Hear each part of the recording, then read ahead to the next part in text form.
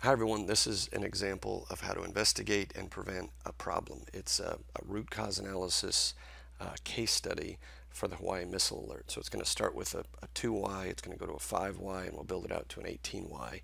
The PDF that you see, you can download. There's a link beneath the video that you're watching where you can get a copy of that 18Y cause map on a PDF. And then all this was built in our cause mapping template in Microsoft Excel that you can download from our website, which is at thinkreliability.com. So this cause map starts with a 2Y. There's impact to the community because of the panic for the residents of the state of Hawaii because of the false missile alert. That's a simple 2Y, very easy to build. It turns into a 3Y, and the false missile alert is because the operator submitted the wrong message.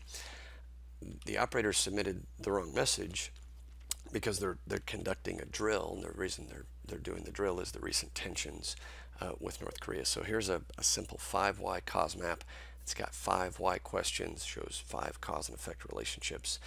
It can be expanded into in this case, a 7 why. And you say, well, we're doing the drill because of the tensions, but we're also doing the drill in Hawaii because of the proximity of its location in the Pacific Ocean.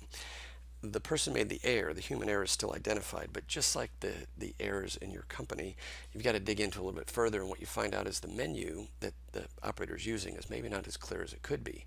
So the design of the user menu can mitigate the risk of a person making the error, just like in your company. So certainly made an error, but there's a cause of why that is. There's causes actually, and you can break this out. Also, the confirmation, the person selected the wrong one, and then there's actually a confirmation, did you want to send this message, and there was another error made there, which gets into a question of what was the design of the confirmation message. So there's 2 different elements of information design that you can change in the system that mitigates the risk of somebody making an error.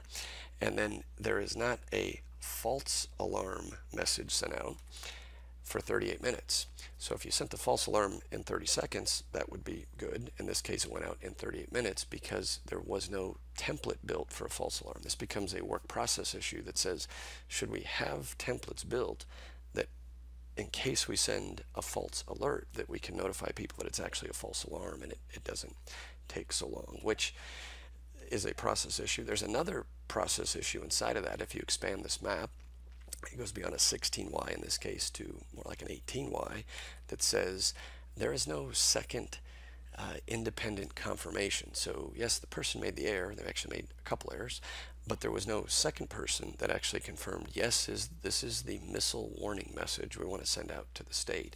It's like on a commercial flight that all of you have been on. There's a pilot and a first officer, and there's some confirmation on items on the checklist. They're independent confirmations. That's why flight attendants say cross-check and verify. It's a double check.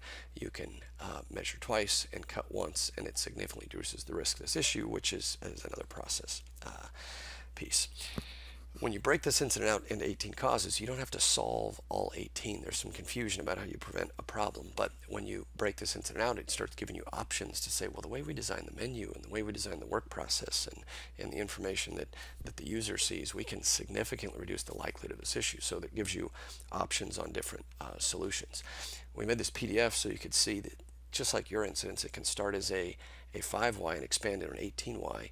If you're not communicating the details that are inside of your issues, if you only stop with things like human error, you are definitely missing opportunities to solve the problem. You're not finding all the solutions that are available to you to mitigate risk in your organization. So again, to get a copy of this PDF, just click on the link beneath this video. You can visit our website and get a copy of the template. We do other case studies regularly, so you can attend any of the webinars that we conduct, and certainly downloading the case studies on our website for use within your organization. Thanks very much. Have a great day.